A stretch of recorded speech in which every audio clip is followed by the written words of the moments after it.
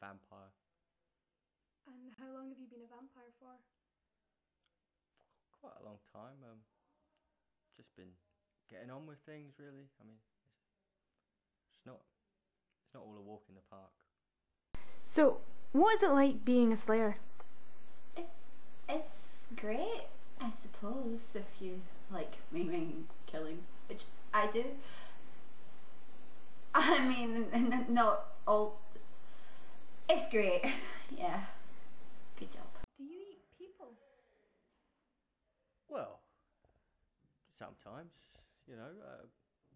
tasty ones at least. It's just a bit of a habit I've had, I mean, I got over it for a little while, but recently I sort of eat people again. Is there any demon hunters or slayers out there that inspire you to do what you're doing? No. Are you working hard to stop eating people? Well, when you say hard, I wouldn't say I've been sort of trying really hard, but a little bit. I mean, who likes eating people? Is it true that you were married to a slayer? Well, when you say married. We got talking, I suppose, while waiting for respective people to help us. And he's really actually quite sweet. We like the same books, we like the same movies. We both like killing people. Well, no, I said that again. Oh. I mean, she was hot. Yeah. You can. Yeah. And what is it that drew you in about Clive? What is it that you like about him? He's got great hair. I certainly respected her, but yeah, she was hot. He liked to eat people, and every now and then it just started to build up, like one too many. Oh, sorry, honey, I was just eating her. And yeah, you really just got to say enough is enough. And then there was the whole couldn't go out in the sun, and so like once in a while I would like to be brought coffee in the morning rather than, oh, why do you keep getting on at me? You know that would just turn me into a big bit of dust. Oh, no, sorry, I can't pick Chris up from school. Oh, you know that'll just turn me into a big bit of dust. I mean, how many times can a girl hear the same excuse before you... It just didn't work out. And you have a son together? We do, yeah. I mean, I suppose that's why I've tried to keep on the straight and narrow, really, for the boy, I mean, I don't know where I'd be without him. I just want to be a good dad to him, really, but it's not proving to be that easy.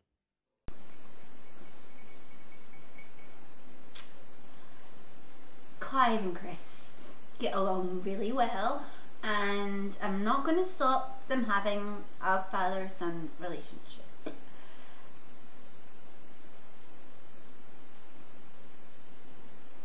But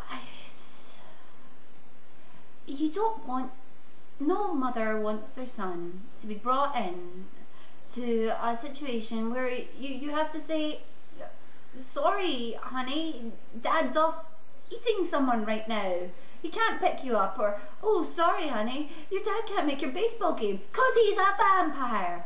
But really, I mean, it's a thing. It's a thing. And are you hoping he grows up to be just like his dad? Maybe not just like his dad, but with my values, hopefully, he can turn out to be a good boy. And what are your values? Well, apart from the eating people, I mean, I just try to be a good person, a good role model for my son, without the brutality, of course. But that comes to be expected, when your dad's a vampire. And how do you feel about your ex-wife's new boyfriend, the demon hunter Van? Do you feel he's replacing you with your son? Well, I'm not his biggest fan, I must admit. I think he's a bit of a waste of space, to be honest. You know.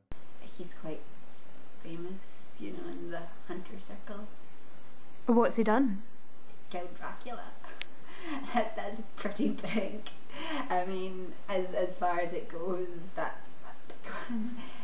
But I mean, was in a coffin during the day, so it's not that. And he killed him. I mean, that's a big one. I don't want to use profanity in this interview, but I'm not his biggest fan.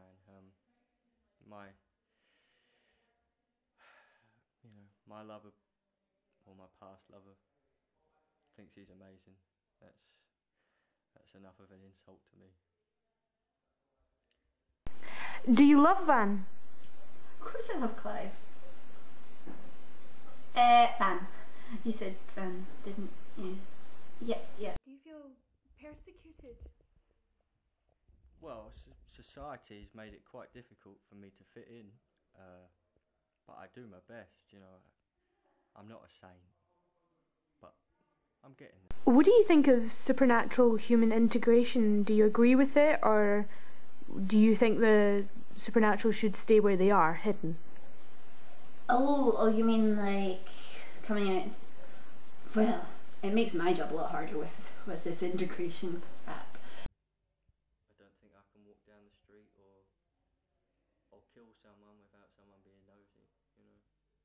Not given the privacy that I deserve. Can't even enjoy a snack in private.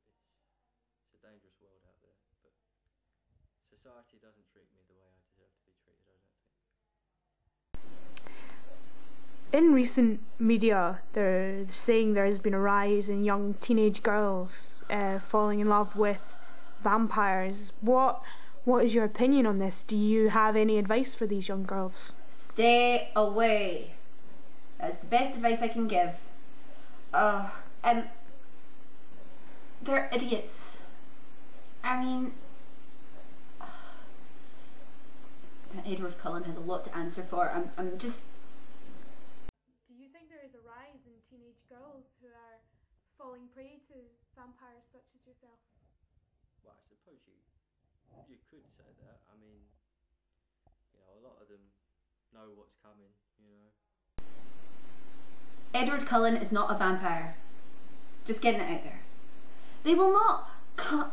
If they come into your room at night, in the middle of the night, they do not want to just watch you sleep. They want to bite your neck and suck your blood out.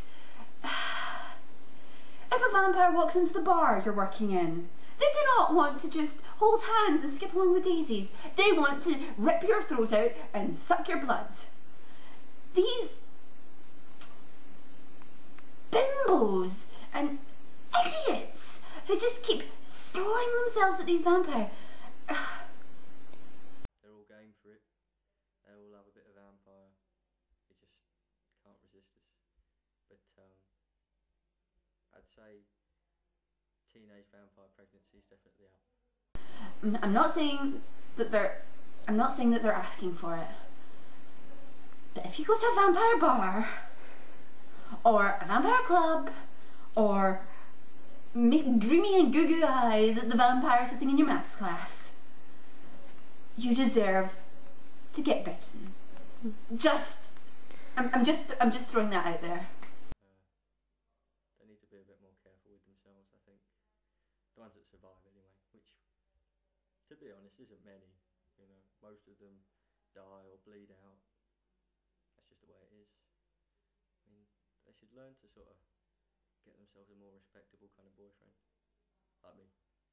Do you think, Yes. if you had the chance to go back and tell your younger self the advice you've just given these girls, you wouldn't have followed through with Clive?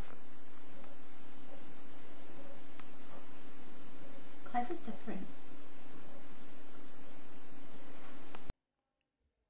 finally, why do you think a day in the life of should follow you? What's so important about your story? Well, I mean, I sort of fight against the sort of ignorance of society every day. I mean, they should see what it's like to be in my shoes.